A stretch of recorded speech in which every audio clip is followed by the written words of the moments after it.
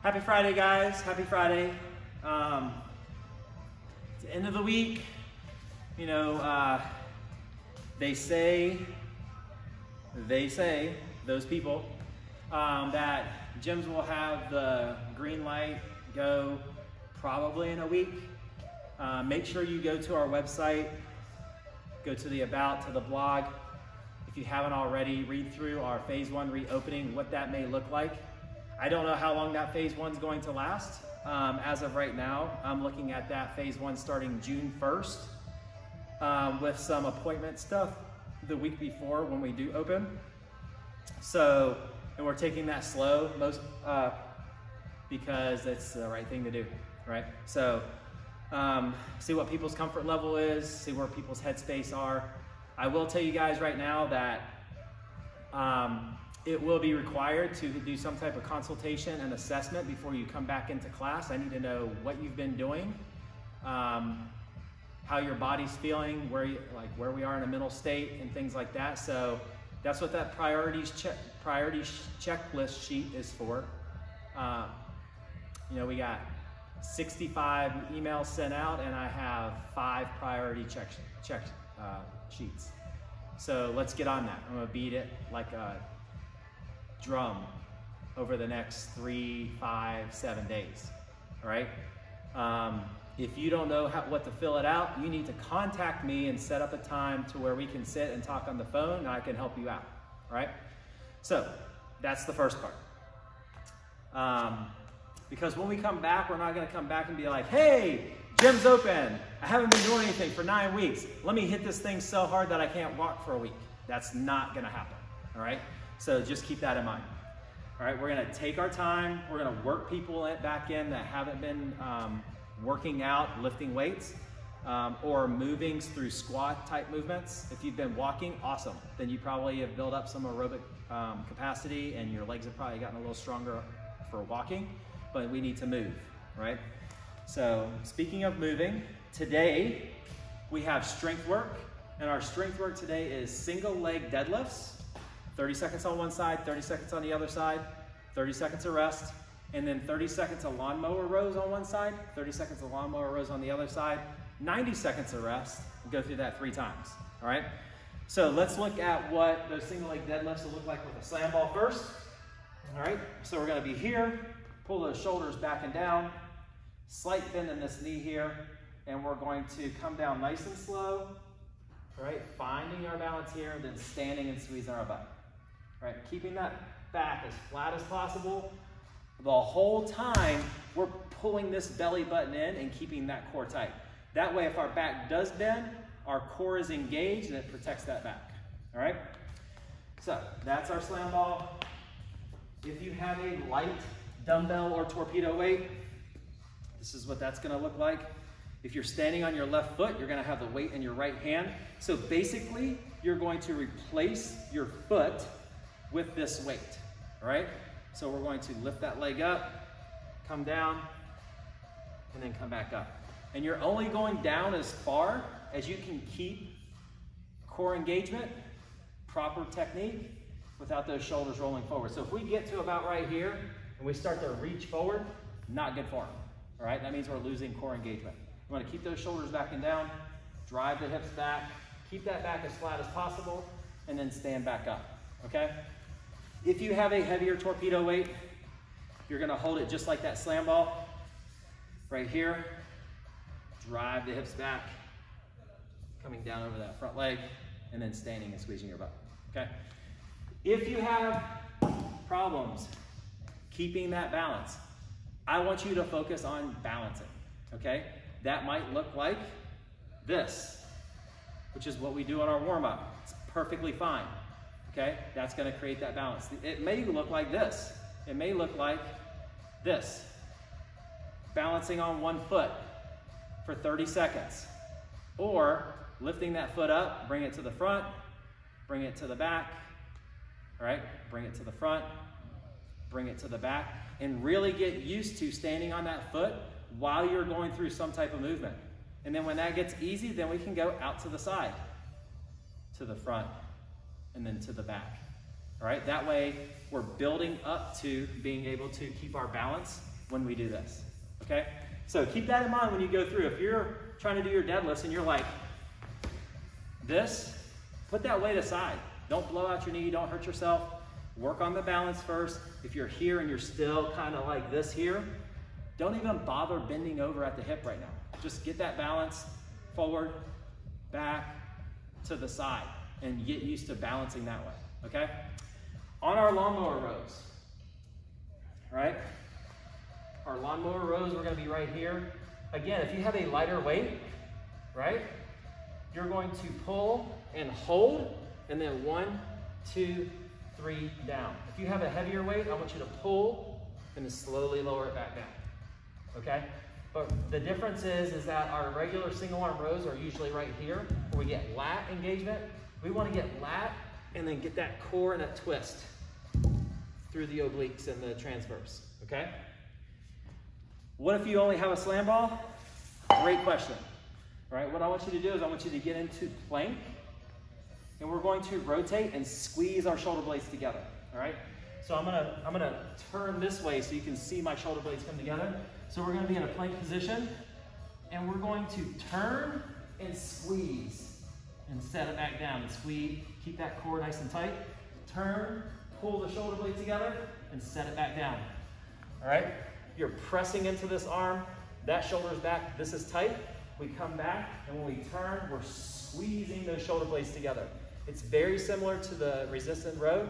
It's just more of an isometric hold at the top and controlling your body. All right? So you can still do that pull, that upper body pull and rotation without any weight. So no excuse, you don't need weight on this, all right? So again, 30 seconds of deadlifts on one side, 30 seconds on the other side, 30 seconds of rest, 30 seconds of row on one side, or scapular retraction with rotation, and then 30 seconds on the other side, 90 seconds of rest, 3 sets, all right? On our conditioning part, we have sprint 1 and sprint 2. Remember, sprint is the intention. You want to try to get the same spot or same type of reps every round, okay? So we have sprinter starts and stops, all right? So we're going to stand like this, right? And we're going to sprint in place, high knee sprint in place 5 times, and then pause, and then start it back up. So it's going to be, we're going to be here, go 1, 2, 3, 4, 5, 1, 2, 3, 4, 5, 1, 2, 3, 4, 5 for 30 seconds, okay? Feet as fast as possible, knees as high as possible. Then you're gonna go right into 30 seconds of skaters. Go from one side, right hand to the left foot, left hand to the right foot. If you're here where you're just taking steps, all right, that's fine. Try to keep that foot, just like that single leg deadlift, we wanna work on balance. Try to do this, right? As opposed to setting our foot down on the back, okay? That's fine if you don't have, if you're not comfortable in that lateral movement or your balance is off, all right? If your balance is off, you wanna put that kickstand down and be like this, all right? If not, you wanna get a little hop in there to really challenge the hips, okay, and glutes. So 30 seconds of sprinter stops and starts, 30 seconds of skaters, then 1 minute of Sumo DL Hi-Pulls. So feet are wide, shoulders back and down, slight bend in the knees, drive the hips back into a deadlift, and pull at the top, okay? So if we're here, we soften those knees, drive our hips back. Notice I'm not squatting here, right? My chest is over the weight. I come up, squeeze my butt, and pull. So we're driving our feet into the floor. About the time right here when we squeeze our butt, that is your cue to pull that weight up and drive those elbows up, okay? So here and here for 1 minute. Well, then we have a 1 minute rest, and we'll go through that 4 times. Then we're gonna go to sprint 2, which is 1 minute of jump rope, 1 minute of thrusters or squat and press, okay? So let's go to the jump rope first. I whipped myself like crazy today. So Am I gonna embarrass myself by demoing? Probably. So single unders, right? Or boxer skip, or high knees, or double unders. Okay? That's if you have a jump rope. All right? If you don't have a jump rope, feet are wide, like a dot drill, hourglasses, X hops, staying up on the balls of those feet, going back and forth for 1 minute. All right? You can also do broad jumps, turn around, jump back. You can also simulate a jump rope, but if you do it, challenge yourself. Double tap every time you jump. So come here, start jumping. All right, and that will challenge you as far as your rhythm goes. All right, my heart rate's already up. All right, so 1 minute of jump rope, then 1 minute of thrusters. Again, if you have a slam ball, squat and press, or squat throws. Okay? If you have a lighter weight that's not going to be challenging for you, do 30 seconds on one side, and then 30 seconds on the other side. All right? If you have a heavier weight, you'll squat, and then press, and then squat, and then press. Okay? And you got 1 minute of thrusters, 1 minute of rest, 4 times through. All right, so let's go over that one more time. Strength work. Single leg deadlifts, 30 seconds one side, 30 seconds the other, 30 seconds of rest. Lawnmower row, 30 seconds one side, 30 seconds the other side, 90-second rest, 3 times through. Sprint 1. Sprinter start and stops, 30 seconds. Skaters, 30 seconds. Sumo DL Hi-Pulls, 1 minute.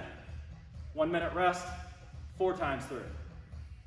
Sprint 2, jump rope 1 minute, or whatever your modification is. Thrusters for 1 minute, 1 minute rest, 4 times through. Jamie, what happens if I don't have a weight to do I can't do this workout because I don't have a weight? Wrong, all right? So, without weight, get into that sumo deadlift position. I still want you to get into your sumo deadlift, drive those hips back, reach towards the ground, and then when you come up, I want you to pop at the top. All right, still activating those hamstrings, all right, and still getting some type of reach at the top. You could also come here and then pull, here and pull, here and pull those shoulder blades together. All right, so you have 2 good options for that work. Is it gonna get your heart rate as high as if you have a weight? No. Are you still gonna get a good workout in? Yes. All right? On the second part, Jamie, what if I don't have a weight? Ah, shucks, I don't have to do thrusters. That's fine. Then you can do tuck jumps. If that's too hard for you, you can do ground to jump and reach. So you can do a squat into a tuck jump, right? Or you can do ground to jump and reach, similar to what that sumo deadlift is, all right? Or you can do air squats, right? You can just do body weight, no resistance, air squats for the minute. Again, is your heart rate gonna get up the way it would with the weight? Probably not, especially if you're focusing on your form, but you're still gonna get a good workout in, all right? So hit this workout, you know, tag us on Instagram and Facebook, share your results, share your calorie burn, get on the website, look at that reopening on our blog, and then any questions or concerns, reach out to me, all right? You guys have an awesome Friday. Hopefully I'll see you on a Zoom call tonight.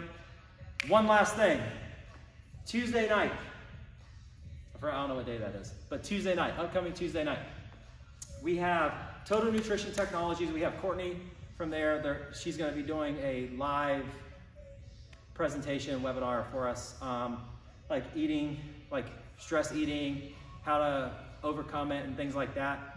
She's a registered dietitian, so I want you to hear it from another source. Guys, get on there. It's very important that we start getting these good habits in, all right? if you haven't already. Take care of yourself, all right? And that'll be at 5:30. And then we probably won't have a Zoom class on Wednesday night, all right? But Tuesday night, 5:30, with Total Nutrition Technologies, Courtney, about eating and answering any questions that you guys may have that haven't been answered so far through me, all right? Have a great Friday, guys. Have an awesome weekend, and get moving.